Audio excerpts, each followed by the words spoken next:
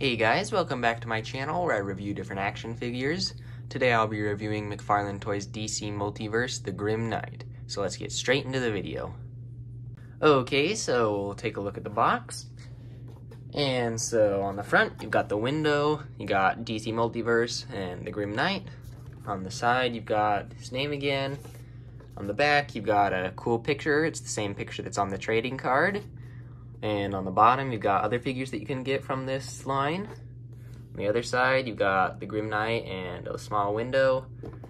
On the top, you've got window here and then the peg holder.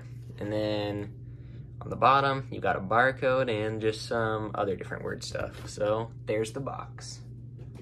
Alright, so now we'll take a look at the accessories. And so first he has the DC Multiverse stand that comes with every figure. It's in a plain black paint. It's got a peg to help the figure stand up, and then a small DC logo, so it's just pretty plain. And then you have the trading card, which has that same cool artwork on there, and his name. And if you noticed, he already has different colors on there than this one, not as much paint, which I'll talk about later in the video. And then he's got the source, real name, height, weight, and then a small bio that if you'd like to read, you can pause the video now. And then onto his main accessories, he has a grenade launcher, which is really cool. It's got some details on the grips here. You can see the different slots for the grenades. So it looks really cool. It would have been nice if it would have had more of a gunmetal wash on it to make it look a little more realistic. Just kind of in a black, plain paint, which is alright, but could have been better. Still like him though. And then he also comes with a SMG submachine gun sort of thing. It's just kind of a small one. Same thing with the other one. It could have used a gunmetal wash or something over it, but still looks really cool overall. It's got some nice details. And then for his backpack of guns, he has a ton of ARs on here. You can see all the different ones, really detailed. Just not too detailed in the paint at all, but it still looks really cool. And it's got the peg right here that if you just plug it in the back of the hole right there, fits in nicely. Looks really cool. Really like that. You have his grenade launcher, which I like to put this in this hand because it's kind of bent that way. You just kind of put it to the side there. There we go. And you can get in the trigger. So that looks pretty cool.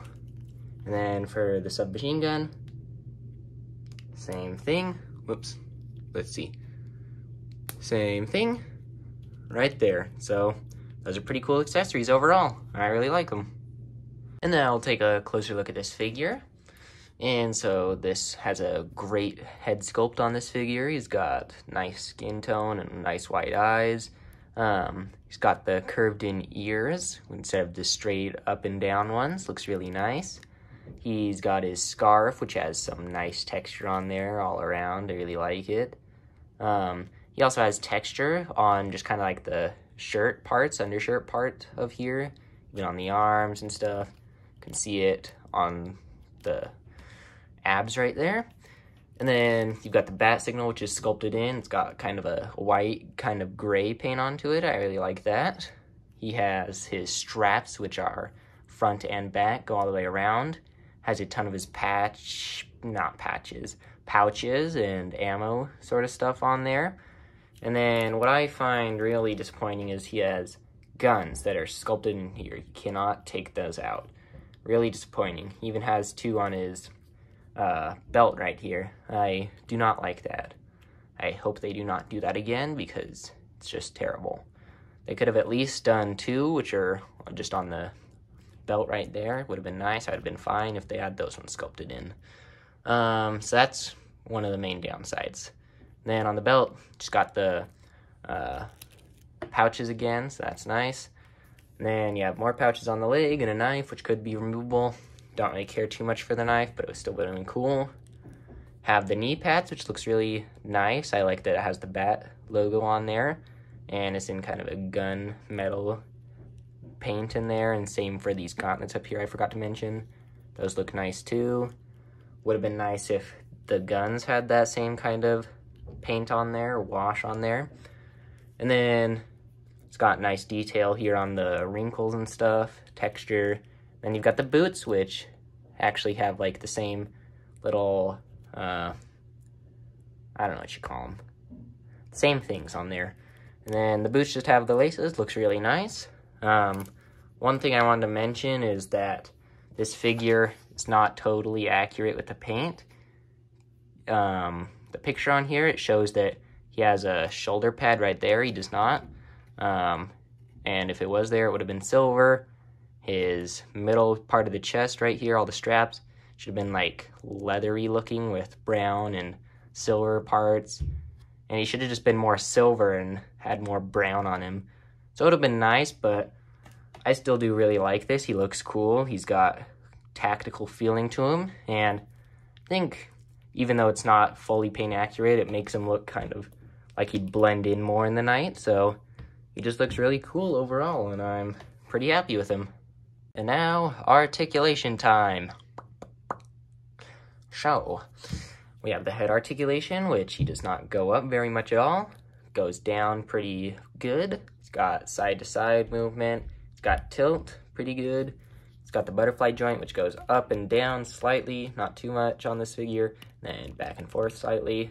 Goes up that much. Yeah, that much. And then you can twist it all the way around. You've got the bicep swivel right there. Double jointed elbow. Got the wrist that twists all the way around, goes up and down. For the ab crunch, he goes forward.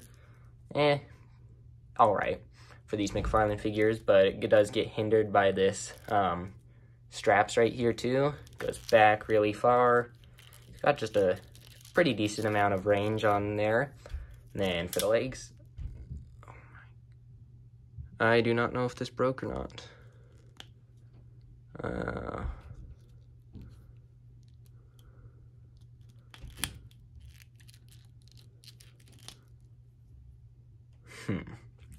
Well,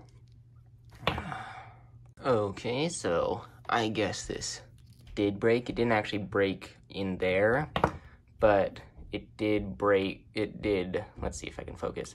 There, it cracked these things right here. So I can get it in again. Let's see. There we go. I guess I just have to be more careful with him on this leg. It does come out.